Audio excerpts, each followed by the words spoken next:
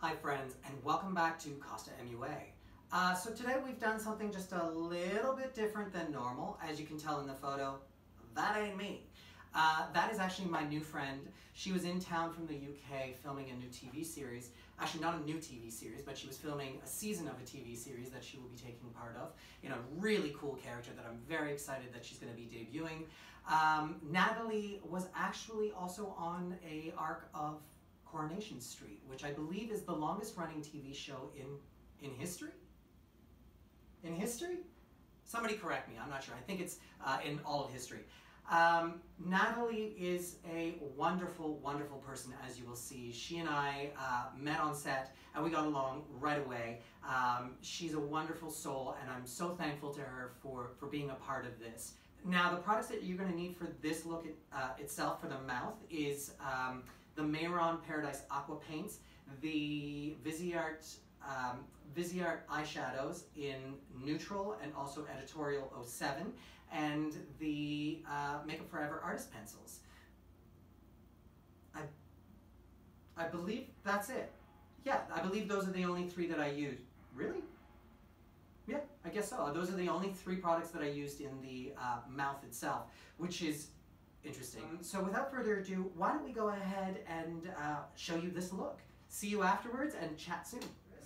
Natalie, introduce yourself. Hey, I'm Natalie Gumede. I've been having a fabulous afternoon having my makeup done by this talented man. And I believe we are now taking it a bit darker, a bit deeper. Yeah, we're going to be doing a Halloween look now. So I've obviously done a face for a different video, which you will see later on in the year. It's a beauty look that we also change into a night look as well. But from this point, because it's Halloween and Halloween comes first, we're going to create a whole new creature, I suppose. I guess if you out of my face. Pretty much. So what I'm going to do is I'm going to create a mouth here with a long tongue, and it's going to be a bit of an illusion because I'm actually going to make the mouth go around down. This will be the bottom jaw here. And it'll be coming out from inside of you, and it'll look like the mouth of whatever is in you is coming out. This creature is ripping itself out of you.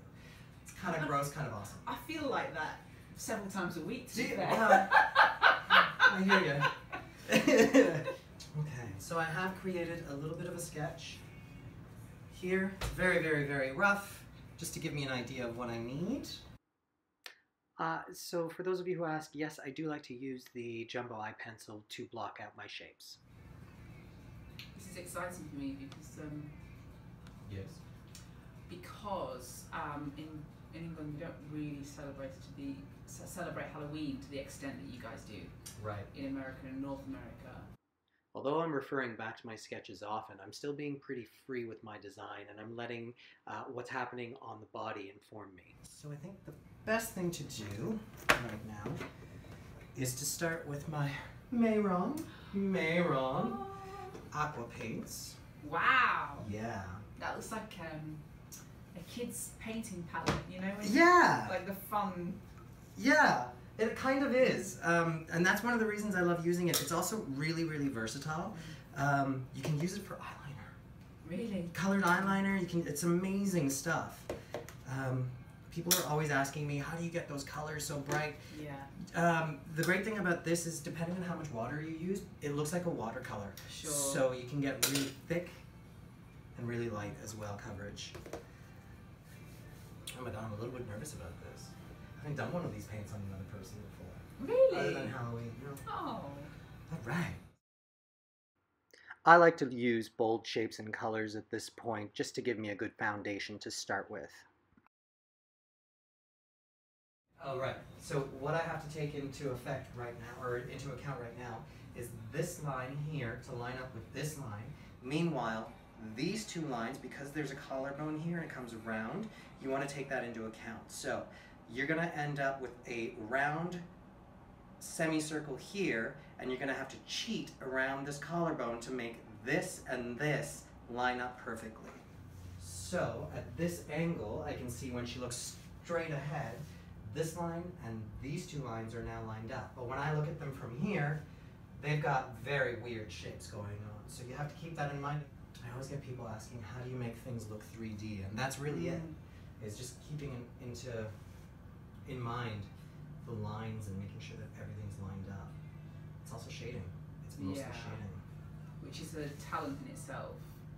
Yeah, well, what a lot of people think is that shading is variations of the same color. For instance, if they were shading this, they would use a darker red, or they would use a pink, or something along those lines. In fact, what you would use is a purple in here, because colors of shadows differ. There's always different colors in things. It's like looking at snow. Snow itself is white, but when you look at snow blanketed over a large field, there's blue in it, there's yellow in it. Sure. And that's what gives it its definition. At this point I realized that I had made a mistake in the design of the tongue. It was twisting a little too much. So I went ahead and changed it. It's also really important to keep in mind the shape of the body and how that affects your painting for the viewer. So I really do recommend stepping back, taking a look at the perspectives, and judging how you need to change your design. Now the great thing about this part is, again, you don't have to be 100% precise, and I say that because what defines the white here is actually going to be the black, and we're going to do that very last. So if you make a tiny little mistake, don't freak out. Make a big one freak out, make not a big a tiny one. Yeah, exactly. She knows, you know.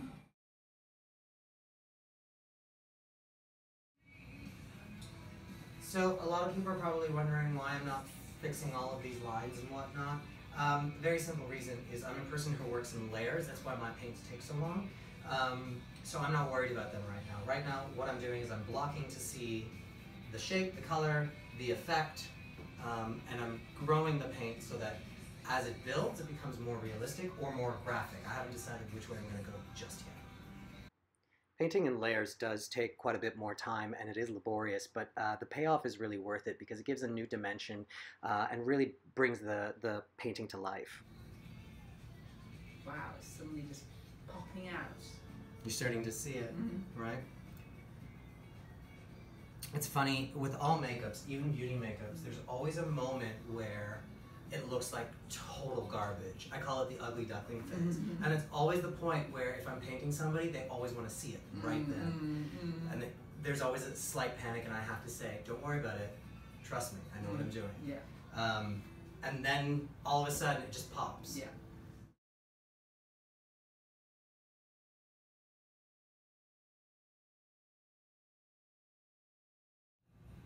So it's at this point where you have to decide, and you can decide with your model, whether or not you want this to be more graphic, more realistic. Do you want it to be scary? Do you want it to be kind of cutesy? What do you want? Oh, this is your domain.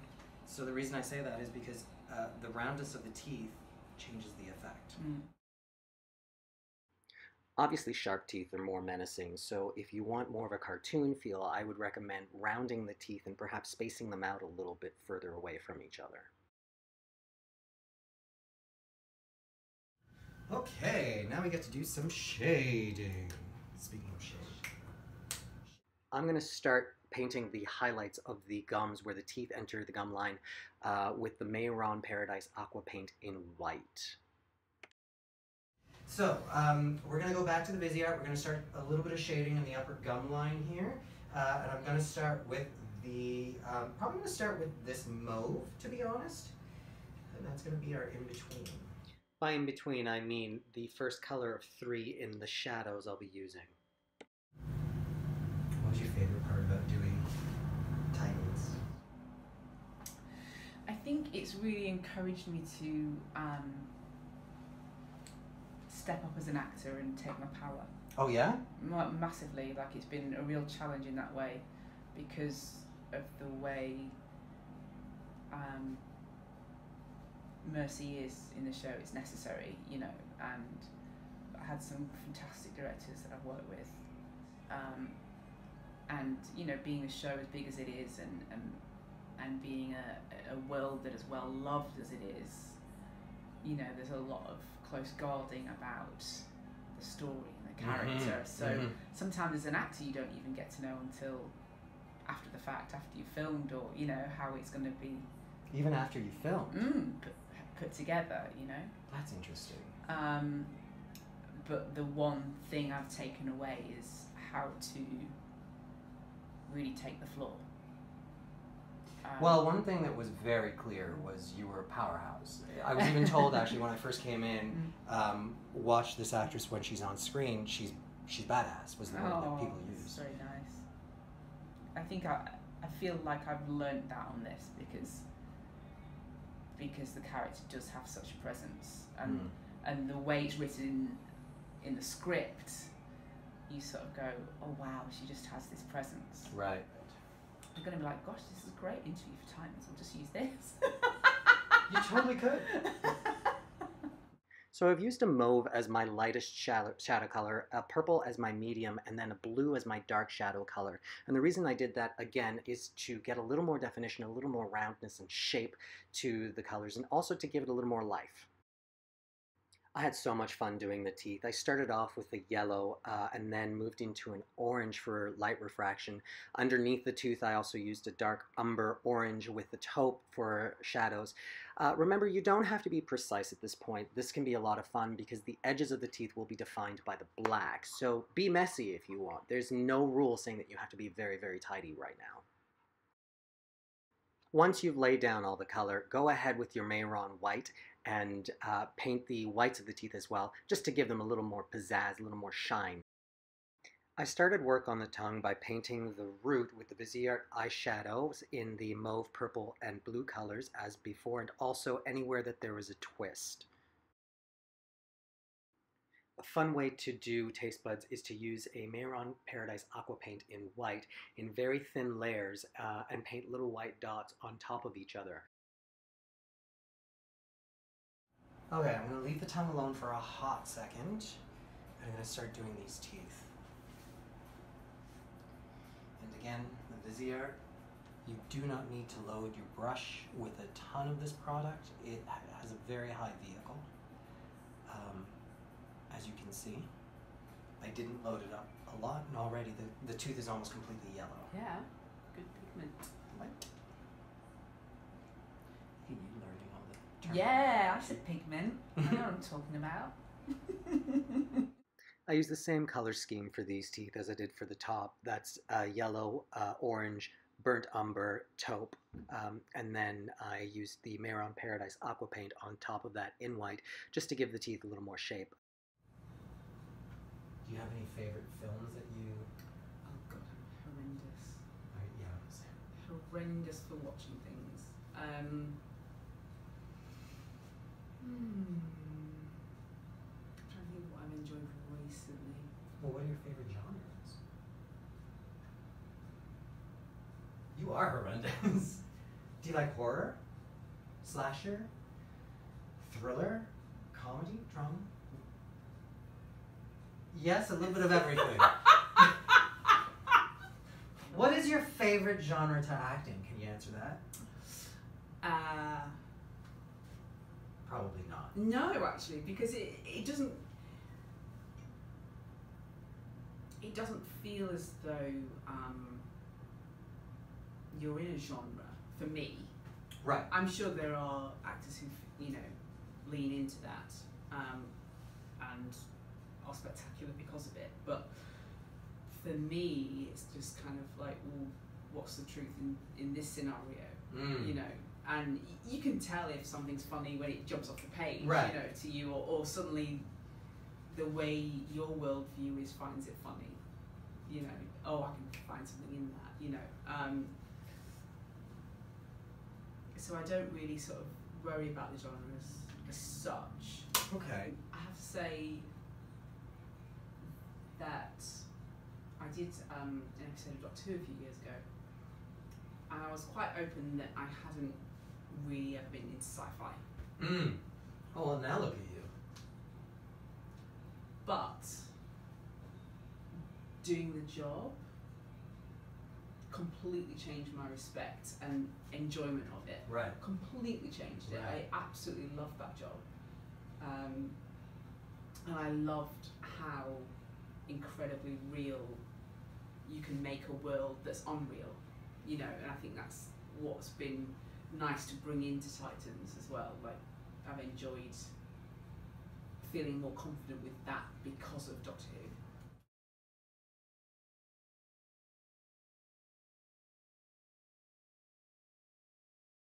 The Viseart neutral palette has a beautiful taupe color that you can actually use to fill in brows for beauty looks. Check it out. Okay. He's been brushing his teeth, this demon, has he? Oh, no, no. You know, I'm thinking it's not high on his priority list.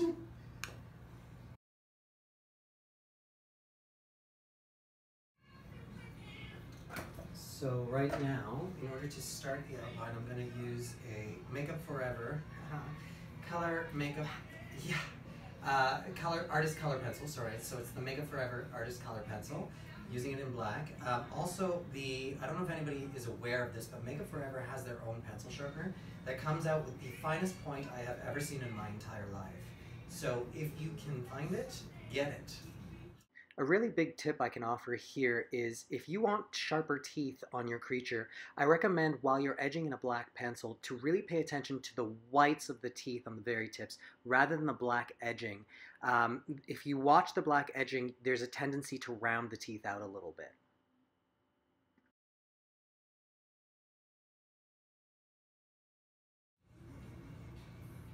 Are you a Christmas person? Not really. No? Not in a big way. Okay. Valentine's. Well, Yeah. I was waiting for that. Yeah.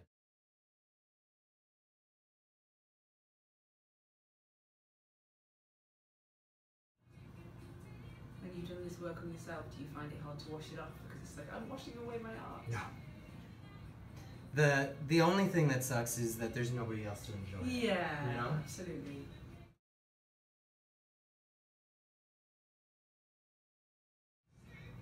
Come on, have your makeup done, he said. I'll make you look really pretty.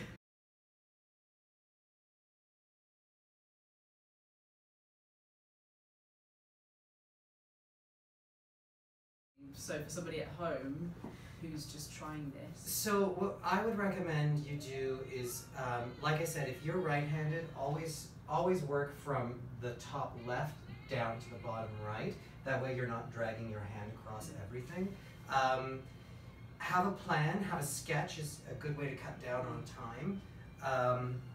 But I mean, it doesn't have to be a fantastical thing. You can get an idea of something if you sketch it out properly and you just shade it. Yeah. So eyeshadows are really important. Use things that you have. You can definitely use things you have to make a look, but they don't have to be big. Halloween can be really easy, and Halloween can be lots of fun. For me, I've always loved getting ready more than going out. Yeah. So I love to take my time getting ready for Halloween. If I do something, it's for hours and hours and hours and hours, and then I'm out for maybe 2 hours. Mm. What's your favorite part about acting? I think allowing yourself to have your mind changed, to have your direction changed, not being set in stone about your choices, putting the work in to your choices, but then allowing those choices to be completely sent in a different direction by another person who challenges your emotions, who challenges your choices, who keeps you present, you know. So you really love the work. Yeah, yeah. You love the work of acting. That's amazing. There's no truer joy of being alive when you're because it's a reflection of life. You know, you make all the plans and then life changes your mind. Something happens that changes your mind or changes the way you have to approach something. And when you work with another person, you can rehearse like at home, but they might not react to what you've done, to what you've said, to how you've expressed the script. Yeah, or in the same scene. way. They may react in a completely different way to how you pictured it. So how are you going to react to that? How are you going to more importantly, how are you going to respond? You know, are you going to let it floss to you, or are you going to allow it to light up the work? Oh, that's interesting. I feel. So do you feel that you bring yourself to the character, or does the character come to you? Both. There's no... Every character that you take on normally when you book the work because you brought your essence to the story, to the character. If you've tried to be what you think the character is, then you don't get it. But if you bring an aspect of yourself, of your truth, of your experience in life to a character, then that's when it clicks, it comes alive. Right. And the same thing happens on set. If you bring all of every single one of your tricks and tools and hope something goes a certain way, then you know you've got a long day. You know, but if you, I love when a director whispers in your ear a direction that completely changes the trajectory of the scene, where you go, oh, right, I never thought of it like that. Oh, that's interesting, you know. Or another actor on set delivers something so differently to how you expected that all of a sudden you're so present and so in the moment because you're letting something affect you. Right. You know, you're letting that other person affect you, and that's to me the joy.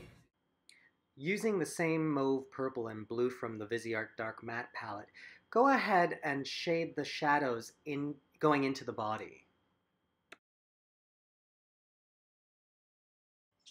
Now I like to use the red-brown in the Viseart Neutral palette just to extend the tears and the folds of the skin a little bit more, and just to give the tear itself a little more life, a little more damage, if you will. For the shadow of the tongue, I used the Viseart Neutral palette again, and I used the taupe color. It's a gray-brown color. When I swallow, it looks like the tongue's moving. Do it. I'm now using the Makeup Forever Artist Pencil in brown just to outline certain areas of the painting itself, just to pull it off of the canvas. Okay, one more detail, and then we're just about done. Using the Mehron Paradise Aqua paint in white, you literally just have to layer little splotches of white on top of each other for a drool effect. It's that easy. That's a good point for the body art side of it, though, that water reflects backwards. Mm-hmm. I thought of that. Yeah, so you'll always see the reflection at the bottom and the opposite side of where the light is coming from, but then it also hits the top, and it's water reflection is very different, and I still have to wrap my head around it. And especially because saliva is a different kind of viscosity, it also has its own rules. I know, gross.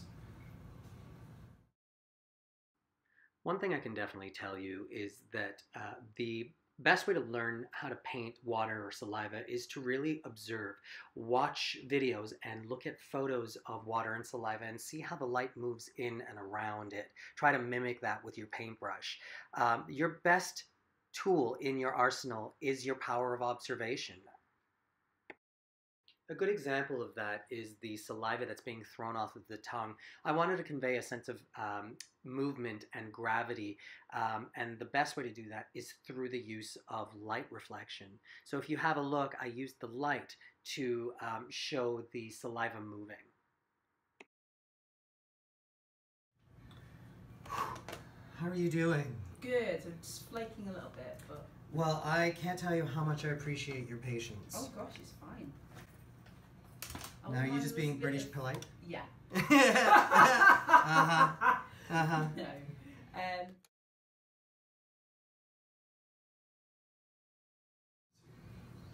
thanks for making me look like the Antichrist. Well, you're very welcome. You know, I thought I'd bring it out in you. I have that effect on most people.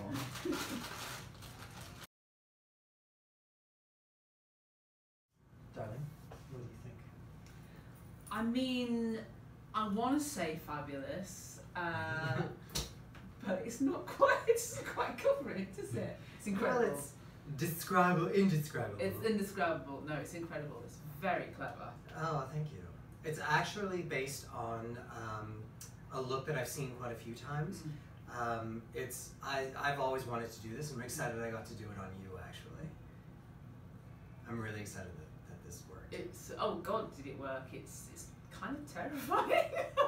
Yay! Okay, let's take some photos. Shall we?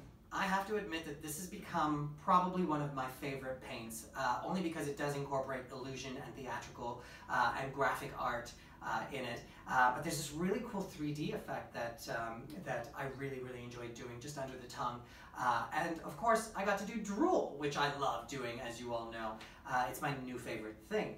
So I hope you guys enjoyed watching this as much as we enjoyed creating it. Special thank you goes to Natalie, of course, who was such a great sport for sitting in my chair to do 3 looks. We did, again, the bridal look, the evening look, and then the Halloween look. So thank you again, Natalie. Please come back anytime. So guys, without further ado, that is the new look for Halloween 2019. I hope you enjoyed it.